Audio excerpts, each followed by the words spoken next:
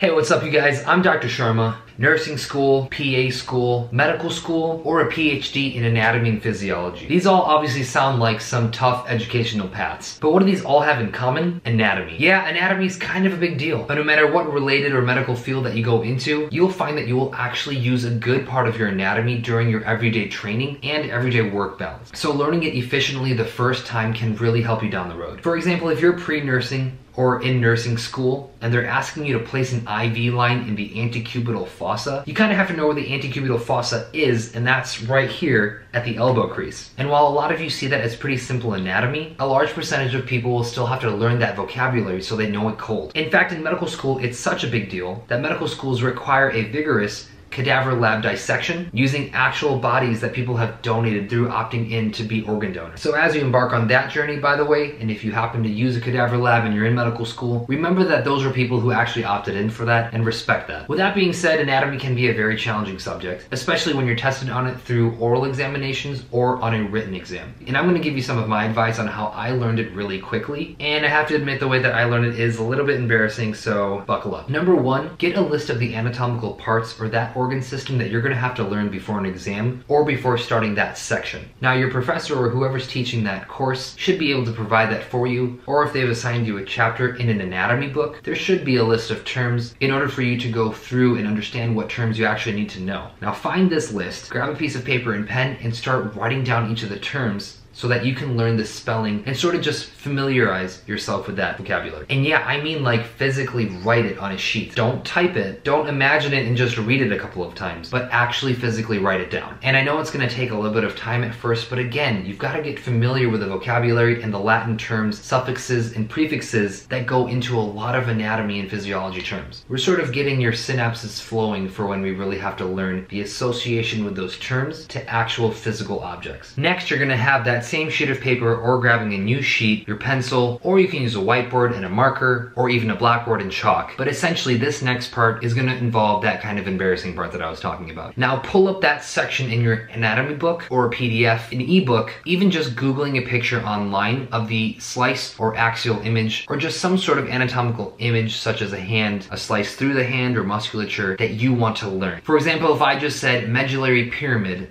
that's probably not just gonna pull up an example of anatomy for you right away in your head. You have to learn it.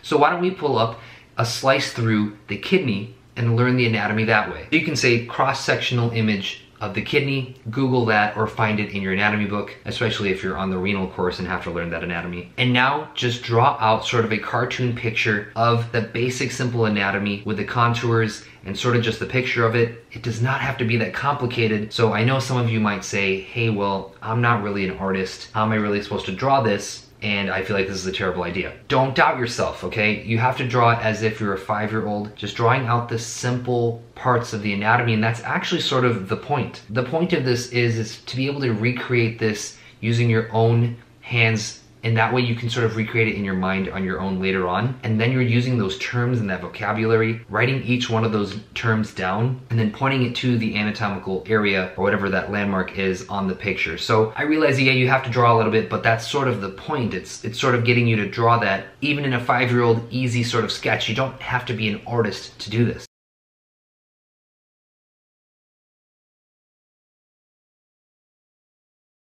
So once you draw out the basic parts, learn those contours, just draw lines from each of the places that the book or the PDF has that's labeled for each of those parts. And don't label it quite yet. Just have the line written from each part. And here I'm gonna do an example for you. So once you've got your anatomy drawn out and you have lines labeling each part that you want to identify on the image of course should have those parts identified with the vocabulary there, with the terms that you need to know. You then go ahead and try to do it yourself as much as you can, but then going back to the picture and finding the answers for those anatomical parts that are labeled and writing them in.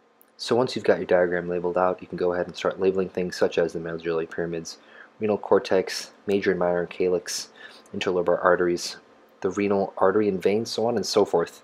If you have to learn something that's a little bit more complicated, like the skull base or the temporal bone, something that's a little bit harder to draw, that's a little bit more complicated, that's okay. You can do those part by part. Do it asymmetrically, meaning like you do it one side and then the other. Do it both sides if you need to, such as the actual skull base and both sides. that anatomy is actually very difficult and it may be pretty hard to draw. But again, just a simple sketch of it and just getting the general idea and those sorts of different parts of that like body part that you're trying to learn, that's sort of what the point is. You'll start to notice that you're really going to learn the vocabulary, and then you'll start to notice that eventually, after you've done this even one time, I usually like to do this at least 3 times on something that I'm really trying to learn, you'll start to notice that you're going to start being able to label more of those parts without looking back at the pictures often. And then you're going to start seeing that you can actually pull up that image yourself, and that image might even be the colored and more detailed picture in the book, even though you were just drawing it simply in a 5-year-old sketch. Because what it is you're being actively involved in the process of recreating that anatomy and associating it with those terms. Active learning really is the best learning, and while you may think that this might not really sound efficient, you're saying, hey, I need to be doing this 3 times. Well, if you're drawing just a simple sketch that's really straightforward and just labeling it and taking the time to do that efficiently, it actually does not take that long. It didn't take me too long when I was learning essentially every part of the body during medical school. It just takes a little bit of energy and yeah, a little bit of imagination. And again, it might be a little bit embarrassing because you're kind of just drawing these little cartoon pictures. And finally, before your cadaver lab examination or the anatomy test or whatever exam it is that you're going to be required to know that anatomical vocabulary, pull out that list of anatomy terms that we talked about one last time and write them out word for word and really learning that spelling, because sometimes the exam might be typed and you'll have to actually know the spelling in case you're going to get docked points on misspelling anatomy. Repetition is important, and this way the repetition happens to be pretty quick. So it really should not take you too long. And if it does, then maybe anatomy is going to take you a little bit longer to learn. It took me actually quite a bit of work to do this, but I definitely would say this was the most efficient way, and I really learned my anatomy well. If you have any questions or other techniques that you want to know about, please comment below. Like and subscribe for more videos. It lets me know how I'm doing and how I can work to better improve my education on these. As always, good luck.